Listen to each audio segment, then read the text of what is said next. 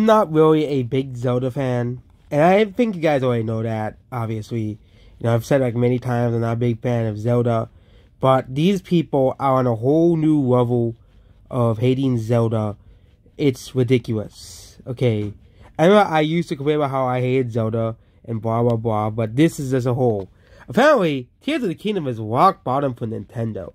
Not the late 3DS, not the later 3DS, you know, 2015, 2016, obviously, and of course the late Wii U days.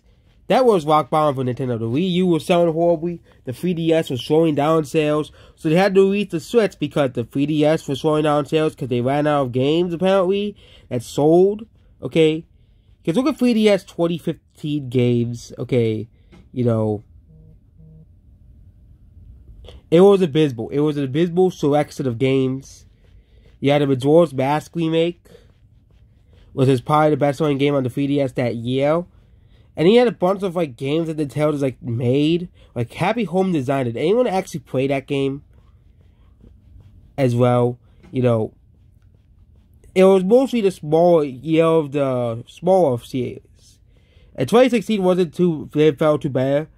Either for the 3DS. Actually got Pat Robot and Pokemon Sun and Moon, but that was kind of like the last hurrah for the 3DS, obviously. But the Switch came out. It's all how the Switch is this very successful console. Okay, and the Switch is still getting major games. Unlike the late 3DS era, the Switch is still getting major games. It's getting Tears of the Kingdom and Pikmin 4 this year. Those are two of the major games Nintendo is releasing. Of course, Nintendo has not announced anything besides those games as well. But apparently, Tears of the Kingdom, because this is the game we're talking about, is rock bottom for Nintendo. This is super, super ridiculous. Rock bottom for Nintendo. Okay. You know. And yeah. This is completely ridiculous. Okay, Tears of the Kingdom is not rock bottom for Nintendo.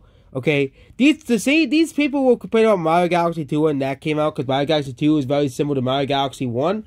Despite that, Mario Galaxy 2 was very well received.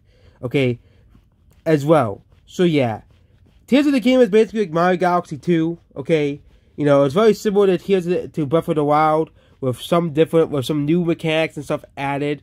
Same thing with like the Kirby 3DS games as well. These people will complain about those games as well being too similar to Kirby's Return to Dreamland. It's just these people just need to shut up, and if you hate Tears of the Kingdom that much, just don't buy the game and don't even pirate it either, because pirating games is wrong.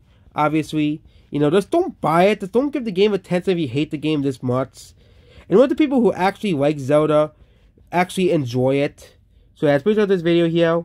Goodbye.